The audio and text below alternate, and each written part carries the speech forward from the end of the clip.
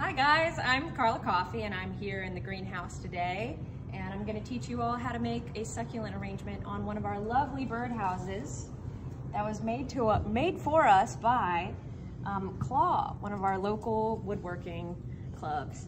So I've already finished one half of the birdhouse, so this is kind of what the other side will look like. We have our succulents picked out right here in these two trays.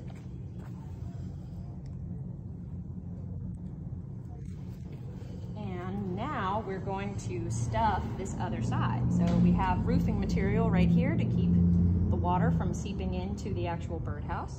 And I'm going to use sphagnum moss and stuff it into here so that the plants have a medium to grow into.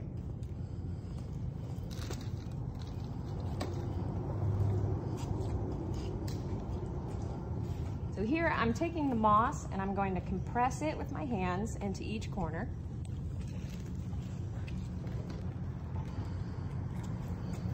I'm going to press it until it feels pretty firm.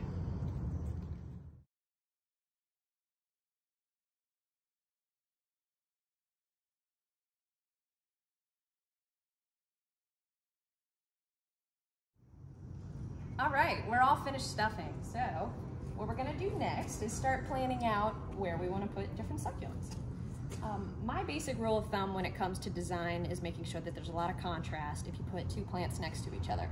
You definitely want to think about texture, so you never wanna put two things that have the same texture next to each other, and you definitely want a lot of contrast in color. So if you have something that's lime green, you're gonna wanna put it with something blue or red or purple. And luckily here at the greenhouse, we have tons of succulents to choose from. So we can do basically whatever we want. Here are some Echeveria Pearl von Nuremberg. They're very beautiful. They have blue and purple in them.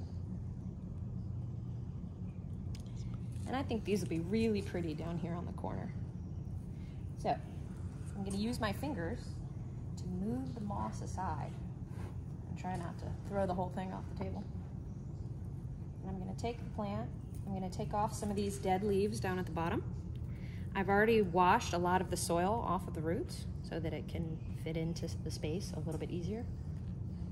I'm going to really gently push it down into the hole till it's there nice and firm.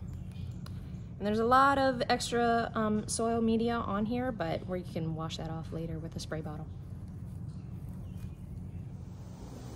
Okay, so we've reached a midpoint with our succulent arrangement, and we've come into a situation where I have a little bit of a space right here in the corner, and I'm trying to think about what color should I put there to make it pop the most. And we were talking about contrast earlier, and I think that pink would go really well in this corner to kind of mirror this side and also some of the pink tips on this calancho. So I brought in these, and I think I'll put those right there.